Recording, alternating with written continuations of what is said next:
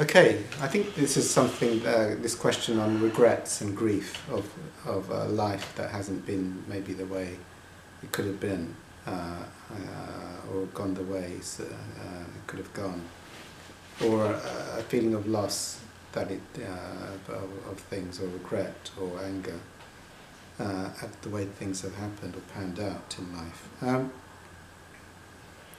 For me, when I identify with the ego, then it is like that. It's like, oh my goodness, you're 54 years old, your life's passed you by, and you made a mess of it. Like everyone else had lots of fun, doing all kinds of exotic occupations in London.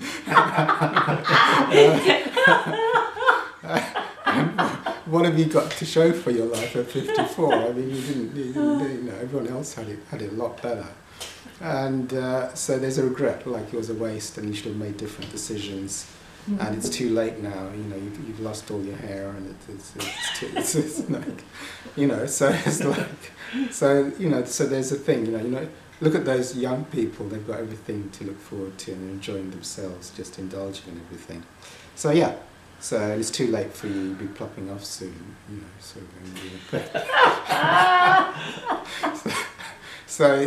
that kind of thing that goes on. So I think that's quite common. So I mean, for me, the thing, of course, is just like it's just like Einstein. You can't solve it at the problem it's been created at. Whilst you're in the level of the ego, it's just not solvable.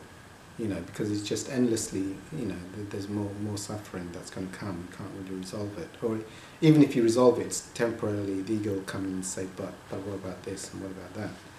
So the thing is, for me, is to go to a place where the ego doesn't intrude.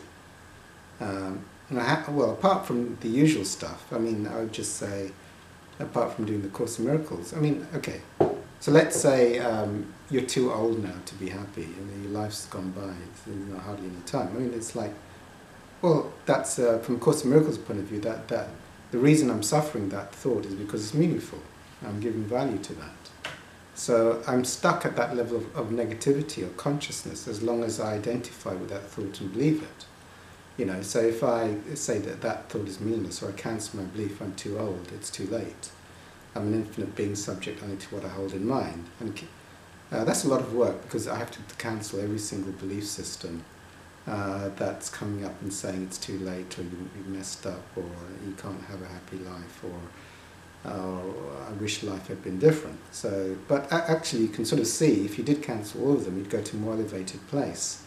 And you probably, and actually, so there's the elevated place of like, actually now is great. And there's the elevated place of there is no time, there is no age. And so there's much more elevated places where all these limitations don't exist. So to transcend, where the fear, the regret, the sadness, the anger. But while you're in those belief systems, or identified with those, or in those lower vibrations, then it's kind of like an endless suffering. So you have to go to a place like, I was watching Hawkins' video yesterday, and he said, like, you've just forgotten, that you can never die. That you're who you really are is undying and beyond all of this. You just can't remember it, and that's why you suffer. And I go, yeah, that's true. And I go, I'm identifying with my suffering. I'm choosing to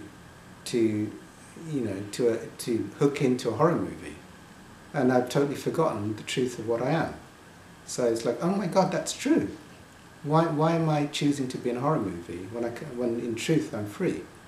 So that was like an antiviral thing. So you need re-remembering those more elevated places where this stuff doesn't exist. So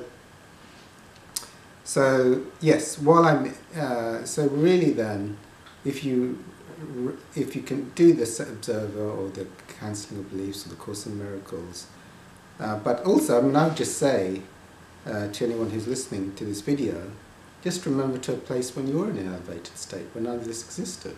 You just go there straight away, and then you can have like a sudden satori that actually, there is an option not to sort of get hooked into this heavy stuff and be free now. So So if you can't do that, then you just have to cancel or pray or do the Course in Miracles, or just allow the feelings. Or if you can, go to the observer. Or I like to say, just if you've had a mystical experience, know that this stuff is not real. That, nothing limits you from that place, apart from, I'll use the word identifying, or agreeing to hook into all of this stuff.